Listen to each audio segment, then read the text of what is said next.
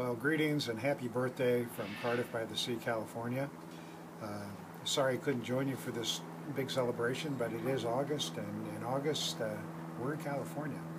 So let's talk a little bit about growing up having Ed Hammerman as my big brother. Ed had a difficult life to begin with. Early on, he found himself suffering from severe asthma. Our mom had to take him all the way to Arizona just to go to school to get him out of the Ohio climate so he could recover from asthma.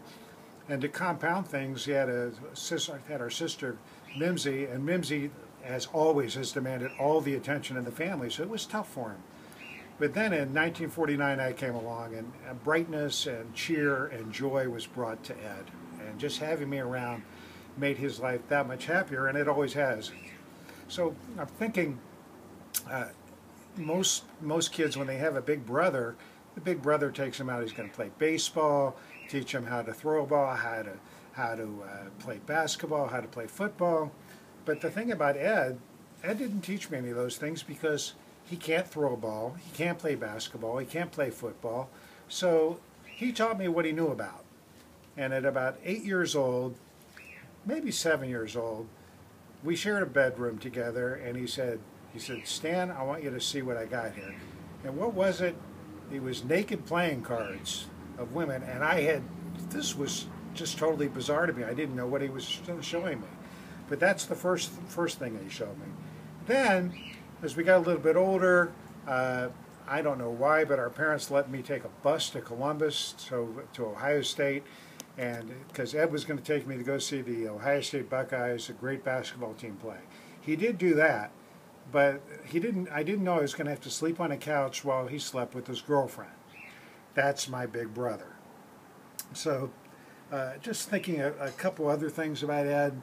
When Ed was in college, he had excuses for why he maybe didn't do as well as he should have. He came up with the phrase, "the tests were out." I never heard that when I was in school, but he said the tests were out, and this is why he couldn't do as well. That was his excuse. But you know how Ed is. Ed then got married to Dory and had two wonderful kids, well, sort of wonderful kids, Joel and Debbie, and just lived a very nice life in Evanston. Ed had a goal, though. Before he was 30 years old, he wanted to make $30,000 a year. It was called 30 by 30. And I think that now that he's turning 75, he has reached 30. So mazel tov to you on achieving that goal finally, Ed. We're really glad to see that you've done that. Ed, people have asked me, has Ed changed much in over the years? And I said, after all, he's dealt with a lot of challenges and adversity and prosperity and all different kinds of things. Has he changed? No, he hasn't changed at all. I remember, it was a Shabbat dinner many years ago, and Ed came in, and our cousin David was there, and we had this Shabbat dinner, and Ed came in, and he was very excited to see myself and David. He says, "I got to show you this." I said, "Well, what's so exciting?" So he pulls David and myself into the bedroom, and he shows us a Penthouse magazine, the first Penthouse. He was so excited about having that. So has he changed? No, he has not.